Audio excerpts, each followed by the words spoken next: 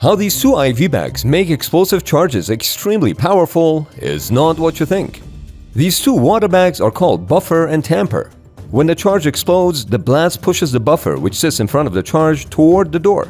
It's as if the door was belly flopping into the water, but at extremely high speeds, making a metal door into this.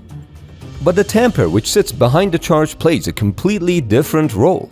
Tampers increase the effectiveness of the charge by directing the blast back toward the door. This effect is so significant that the breachers could cut the amount of explosives needed in half and still get a similar result just by adding a tamper to the charge.